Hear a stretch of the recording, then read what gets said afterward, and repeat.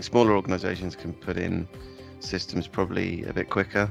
They're generally a bit more agile. Putting in a cloud system could be a quicker process, but we've worked for a company that it took 5 or 6 years to put in a new end-to-end digital CRM system, which by the time it was finished, the technology it was based upon went obsolete. You've got to have the right vision.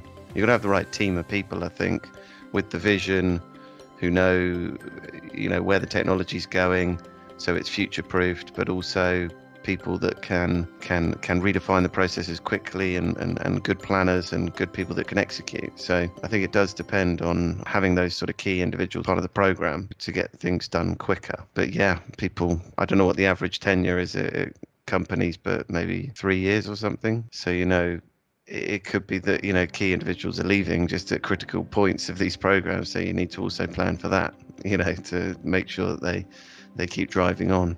But yeah, I think a lot of people want to get rid of storage. It's arguably safer, in the cloud, having backed up in multiple data centers, rather than sitting in a location where it could be subject to fire or natural disaster.